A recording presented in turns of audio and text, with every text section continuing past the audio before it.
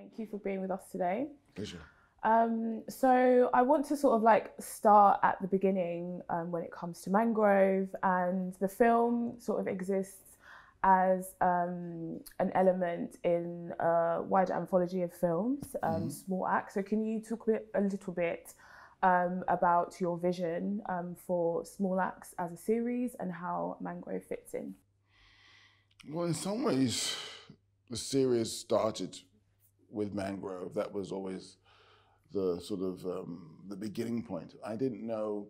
At first, in fact, it started 11 years ago. I didn't know what the series would be, as far as I thought it would be like one story going through a certain number of episodes, but it became a situation where there were so many interesting stories, so many interesting about Black life in the UK and how, you know, this community changed the narrative of the country, changed the fabric of the country. And I didn't see any of that on screen, any of that even spoken about, really.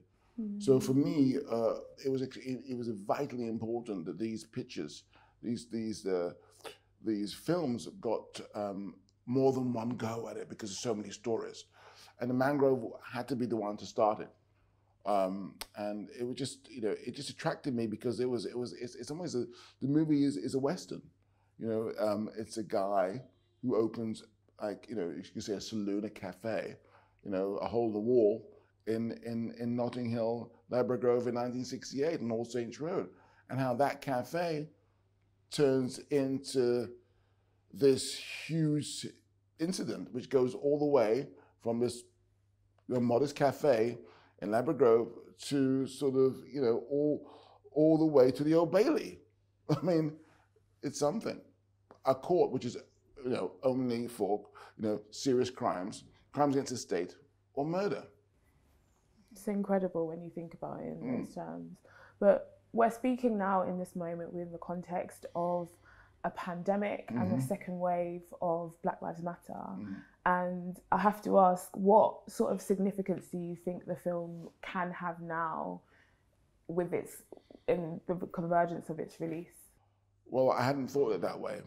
It's just one of those things where, you know, these unfortunate events have been going on for a long time, you know, and it's one of those things which, you know, I would rather not have this conversation with you, but it's one of those things which I am having, and it's, you know, these are you know, Mangrove is a film starting in '68, you know, we're in 2020, and you know, it could have been like yesterday.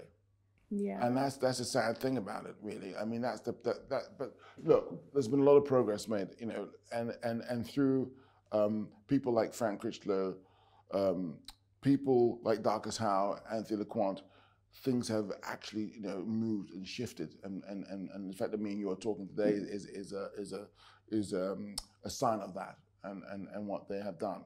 That's just a fact. But this is one of those situations where Mangrove was a story that was vitally important for people to sort of hear and understand, and to see what was done for them. Yeah, I kind of feel like, for me, in viewing and experiencing the film, I think it's a really resonant reminder of what a collective voice can do. Exactly. For me, that's what Small Acts is about. It's about us coming together as a collective and making things happen. The whole of these stories, all of Small Acts, all of the 5 stories are about when we come together, we're powerful. The whole idea of the blues in Lovers Rock. You know, these communities weren't welcome into clubs, or there was a quota, or people couldn't come, or they, you know, again, oh, you know, no, sorry, mate, no, we got free now. You know, so what happened? People said, okay, we'll do our own party. We'll do this. We'll do it ourselves. Same thing with Mangrove. This Frank Critchlow, a Black-owned business, bringing it out. Let's do ourselves, our people. Same thing, you know, we have with education. You hopefully get to see. We have an episode called Education. The same thing with Red, White, and Blue. Okay, you know, I'm going to go, you know, I'm going to go in there and change it from the inside as a police officer. You know, that's a John Baker picture. And again, we have Alex Wheatle. You know, him getting to know his community when he was, you know, not familiar with it, and seeing how the community can come together to make something. So it's all about us as a collective. And I think, in fact, it's more relevant now than ever that us as a collective we're powerful. We can actually change things. We can move mountains as a collective, as being together. Yeah, that's how I'm very happy to talk to you now as a collective, you know. Yeah. When I started to make sort of films, it was very rare that I spoke to a black journalist, very rare, if ever. You know, so the fact that these things are changing, well, they should have changed a long time ago, but unfortunately, what hurts me more than anything is that there's a guy who had to die in the most horrific way in public. They had to be a worldwide, this pandemic we're living in, plus millions of people marching all over the world, for people to think, you know what, let me think about that. For even them to sort of think, let me. So all of this has to happen for someone to think, you know, maybe we should think about that. You know, not even a yes, but maybe.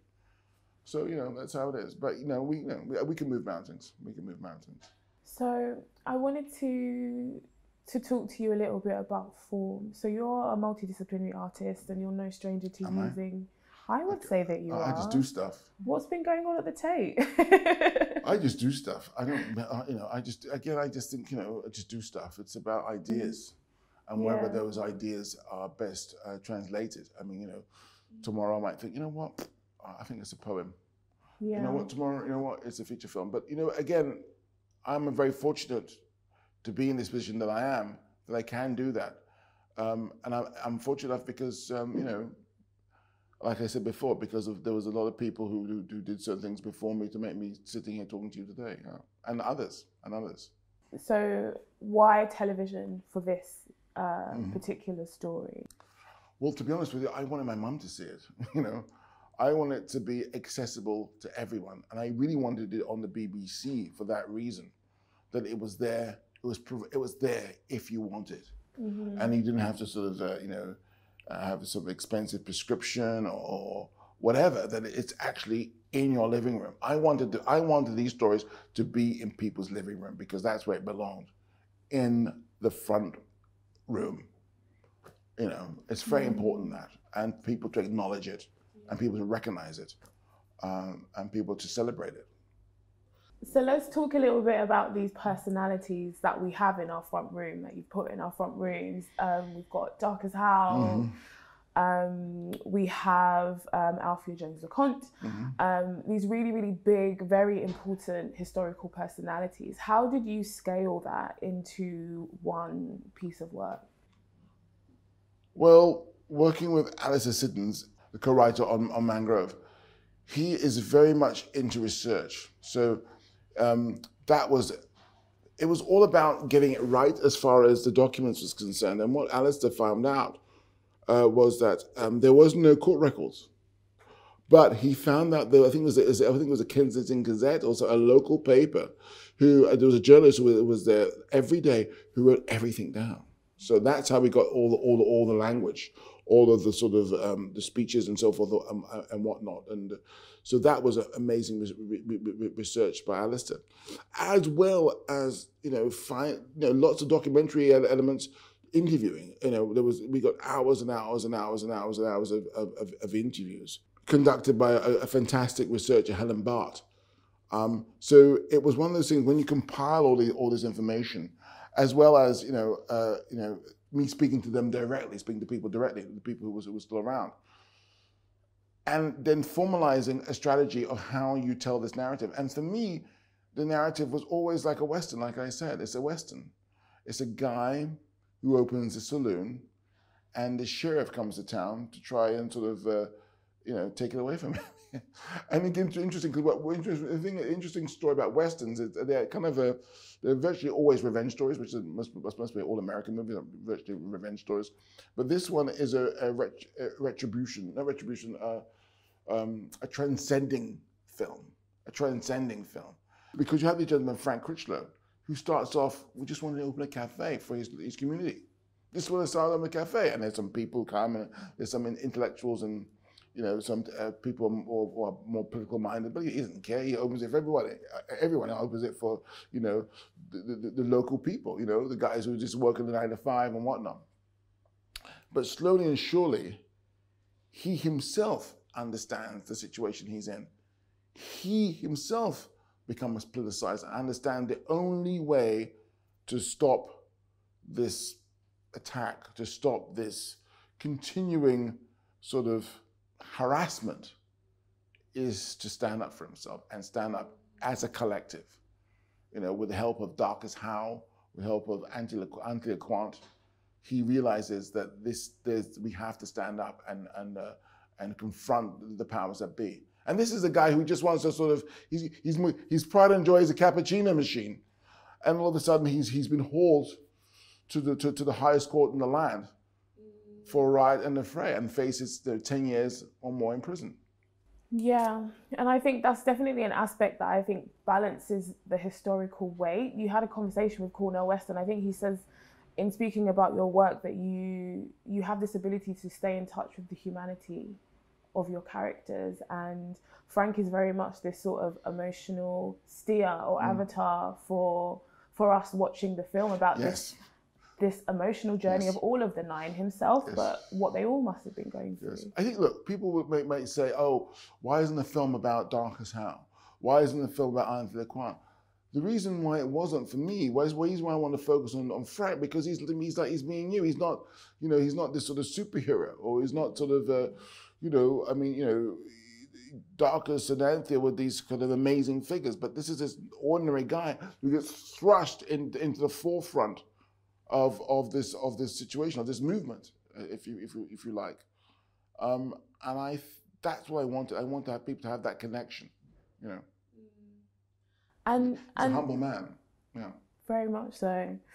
And just to close, there are a couple of aspects of the film that really sort of stuck out to me. I kind of read them as this sort of really slight anachronism. So when Letitia Wright and Malachi Kirby are giving their speech at the protest, you can see in the background this tower being constructed, and that really created a sense of like presentness. So, and I read that obviously as a reference to Grenfell Tower. So, well, it's the Westway being built. Yes, it was, and that's in the vicinity, of course, of well, it passes through Grenfell Tower. Yes. Modernity being built, the superhighway, you know, the Westway. You know, that was, for me, that the whole idea of time and the whole idea of modernity within that sort of narrative was hugely important to me as far as movement and progress. Yeah. Yes, and yes, you're quite right, and a nod to Grenfell, yes. Well, I think there's a lot to sort of take away and to reflect on in the film, and I think I can speak for everyone and say that we're really looking forward to what the rest of the series has to hold. Yes. I'm very so thank you again for pleasure. joining us and presenting the film. My pleasure. Thank you for inviting me.